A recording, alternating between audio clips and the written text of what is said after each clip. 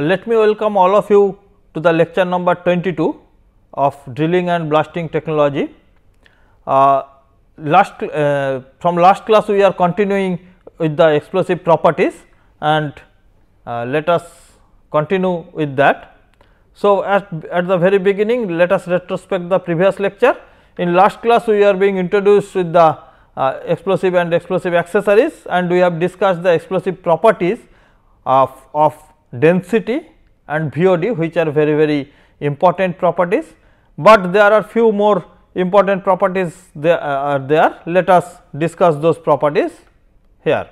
So, objective is our learning objective still remains same from the last class, that we are willing to know the physical explosive properties, chemical explosive properties, and what are the testing measurements, testing or measuring procedures for those properties we are trying to understand in this lecture. So, like very beginning, let us observe another demolition blasting. You can see this is a very multi-storied building which is being demolished by the explosive. You can see how beautifully the complete building is basically vertically getting down by demolishing without a little effect to the surrounding. So, basically this is one of the extreme use of explosive technology. The last one is the much better than this one. This is the extreme use of explosive technology for some civil or commercial use. So, if you carry out your demolishing this building using some manual or other mechanical method, like using big hammers or the manual hammerings, putting levers, the time requirement and the cost requirement will be much higher than these cases. You can see this complete area has been demolished using the blasting method maybe in few seconds. So, the method, if it is instead of using the explosive, if it is carried out by the mechanical or manual way, probably the time requirement was more than a year. In this case it is in few seconds. So, that is why this demolishing blasting is nowadays very popular, especially in case of those where the surrounding populations are very high and the controlled demolition of the building is essential.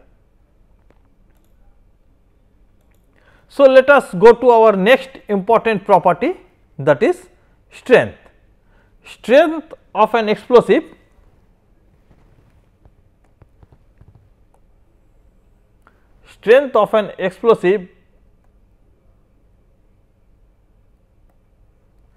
is basically considered as the power of the explosive. Though the strength of explosive is closely related with the VOD, but still it is little way different. The strength of explosive basically dictates the energy released from the explosive. So, on detonation, an explosive released energy in the form of gas and shock. The produced gas from the exothermic reaction are subjected to high compression because of its confinement, and the heat energy produced from the exothermic reaction gives the adiabatic expansion of the expansion or compression of the gases. So, basically on detonation, explosive first produce the shock, then then the gases are produced, and as it is a confined condition, the gases are in highly confined pressure, because those gases are also hot in nature because of this exothermic reaction. So, basically strength dictates the energy content in the explosive, and that is why the strength can be classified in two groups. One is the absolute strength and another is the relative strength. The absolute strength is the absolute measure of the energy of an explosive, and often it is expressed in terms of joules per gram or calorie per gram. So, the strength of the explosive when it is measured in joules per gram or calorie per gram, this is called as the absolute strength. In general, the absolute strength of an explosive is obtained from its chemical reaction, or there are some empirical formula available from where the VOD is utilized to get a nearby value of the absolute strength. Often the strength of an explosive is expressed in comparison with the strength of another explosive whose strength is known, is called relative strength. So, when with respect to X explosive whose strength is known to us, or we can consider that as a base or standard explosive, if we express the strength of some unknown explosive on the proportionate ratio of that explosive, it is considered as the it is called the relative strength. So, absolute strength in general determined from the chemical reaction. However, there are a number of empirical equations available to determine the absolute strength, and relative strength also can be calculated from the theoretical chemical reactions, also can be measured from the physical tests. So, this is the ballistic mortar test which is carried out to measure the relative strength of an explosive. What is the ballistic mortar? Next slide we will see the figure, but ballistic mortar is basically comprises a pendulum fitted with a ballistic mortar inside the pendulum. Specified quantity of unknown explosive is detonated to trigger a projectile from the mortar. As the projectile leaves the mortar, the pendulum oscillates in the opposite direction and the maximum angle of oscillation is noted.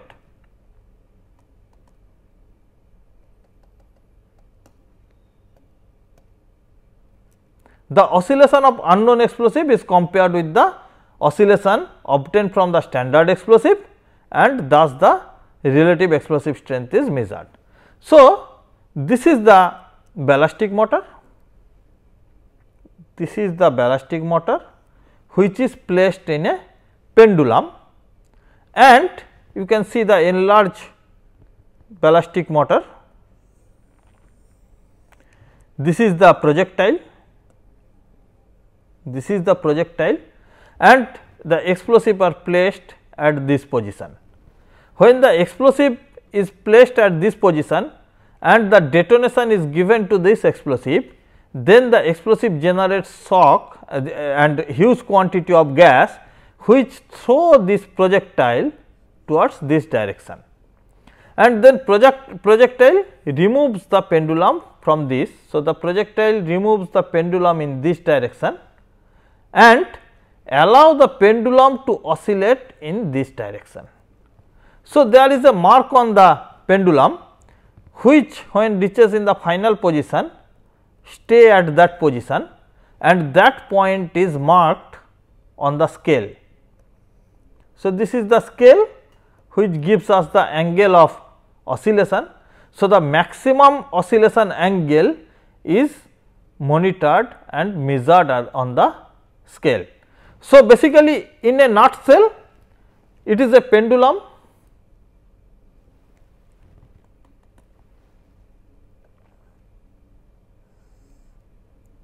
This is a pendulum in which a ballistic mortar is placed.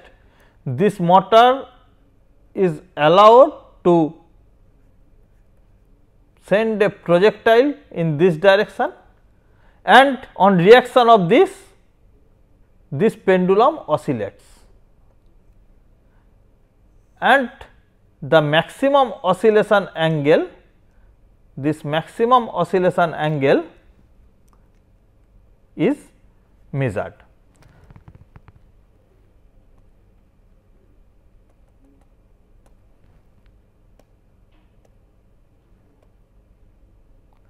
and the strength of the explosive is calculated using the formula 1 minus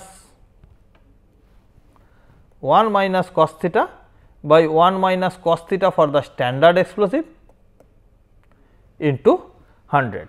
So, if we are carrying out the test first with the standard explosive and we measure the theta standard, then we carry out the same test with the same quantity of unknown explosive and measure the theta, we can identify the relative weight strength of the explosive. So, here is another type of classification possible with this, that is the absolute strength again can be classified in the two part. One is the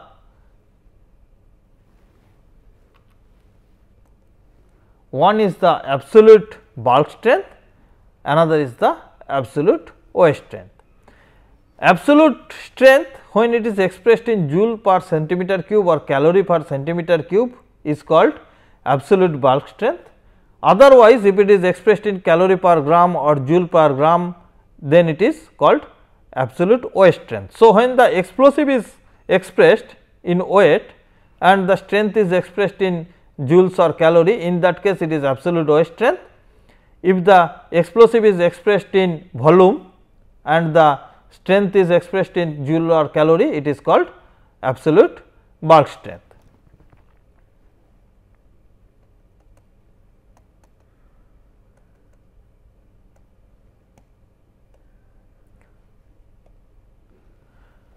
Relative strength can be further classified into two groups.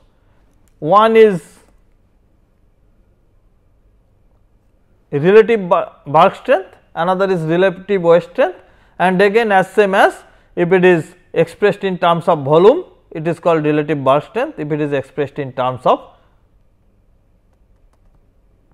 weight, then it is called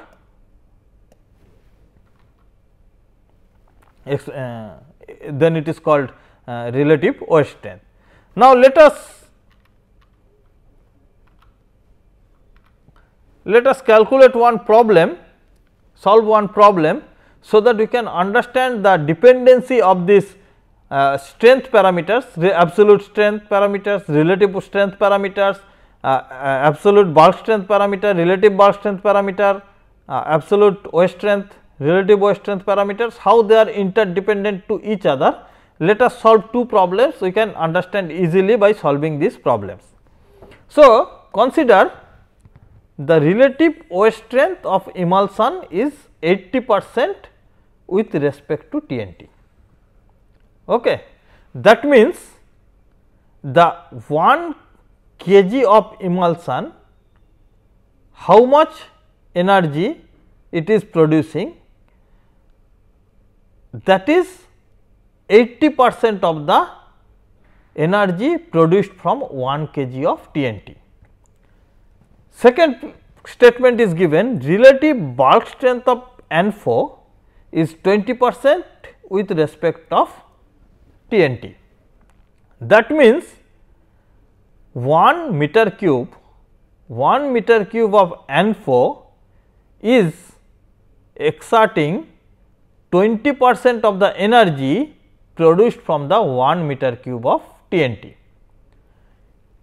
After that, it is given that the specific gravity of TNT, emulsion and ANFO are 1.6, 1.2 and 0.8 respectively.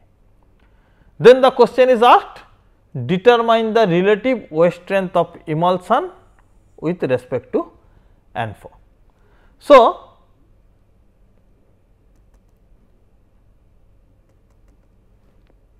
let us solve this problem. Now, relative weight strength of ANFO with respect to TNT comes 0.2 into 1.6 divided by 0.8. How? Let us solve this.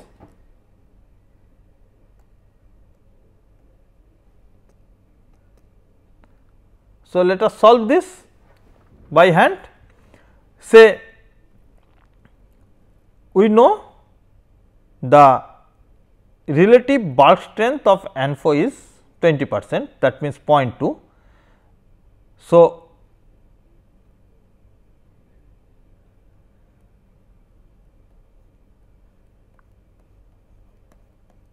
ANFO,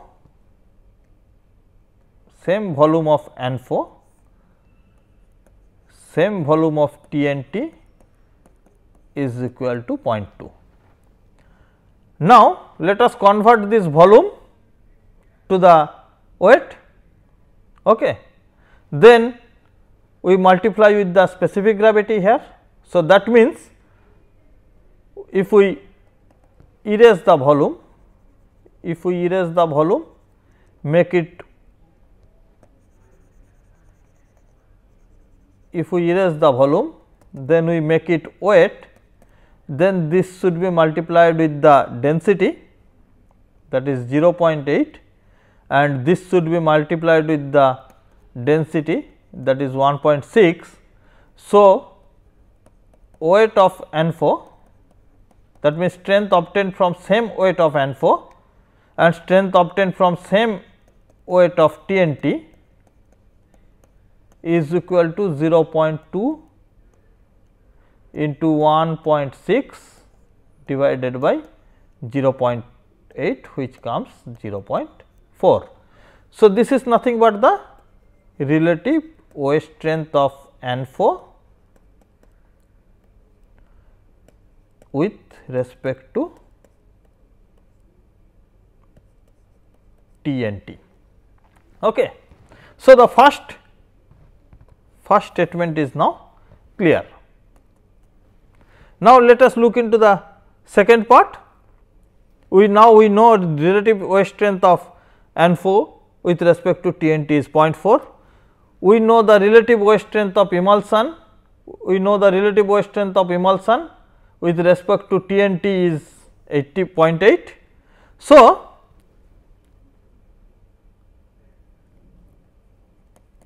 weight of emulsion,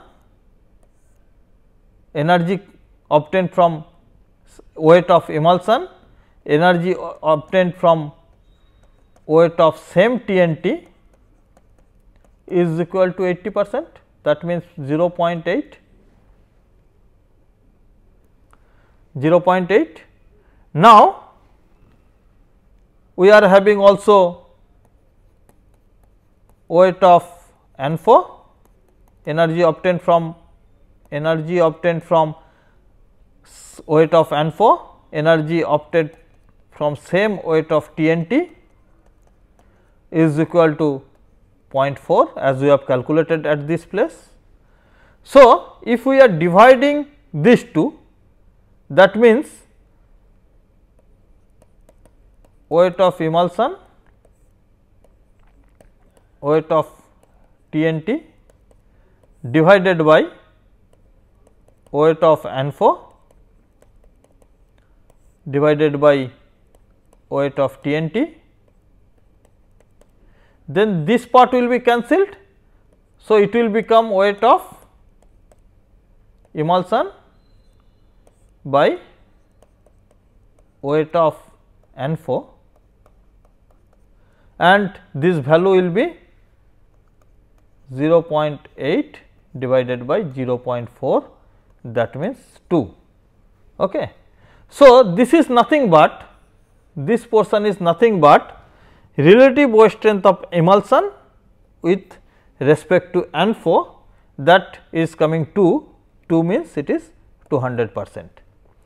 So, basically from this problem we are able to understand how we can convert the relative bulk strength into the relative weight strength.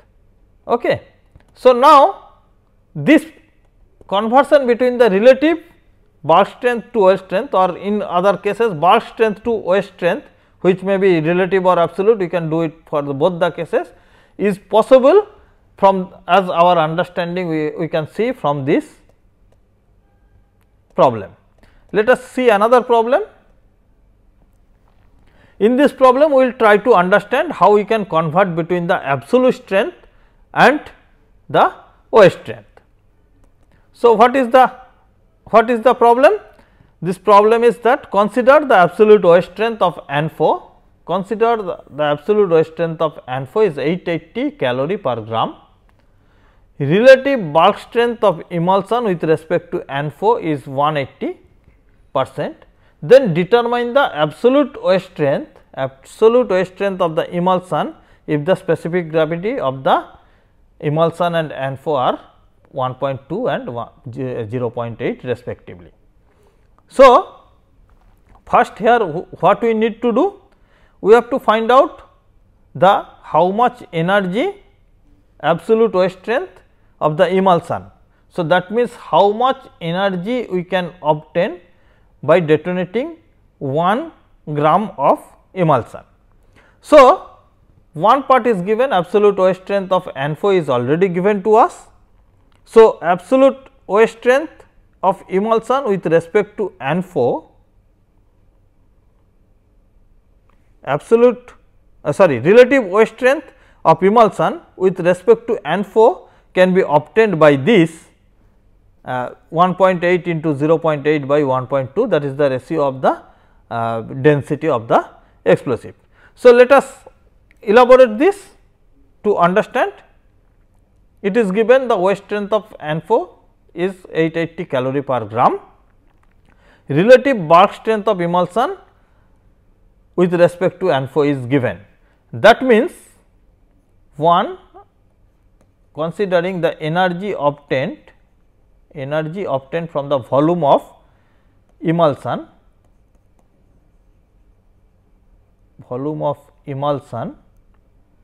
and energy obtained from the volume of ANFO is equal to 1.8, that means 180%. Now, let us convert the volume into weight. So, to convert this volume into weight, we have to multiply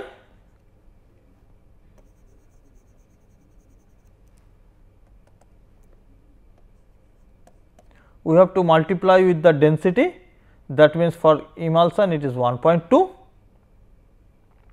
and for this it is 0.8. So, now energy obtained from the weight of emulsion, energy obtained from the same weight of ANFO, this ratio is nothing but the relative waste strength of emulsion with respect to ANFO is equal to 1.8 into 0.8 by 1.2, that is equal to 1.2. Okay.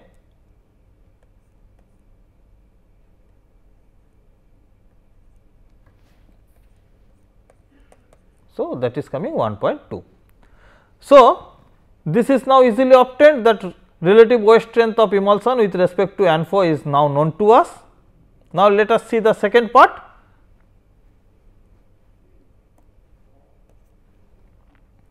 In second part, we have to determine the absolute waste strength of emulsion.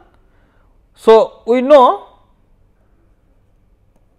the weight of emulsion energy obtained from the emulsion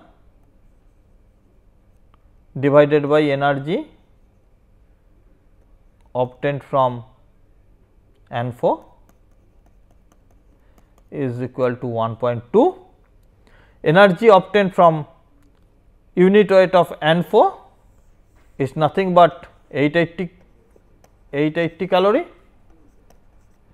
So, energy obtained from unit weight of emulsion is 1.2 into 880, that is coming 1056 calorie per gram.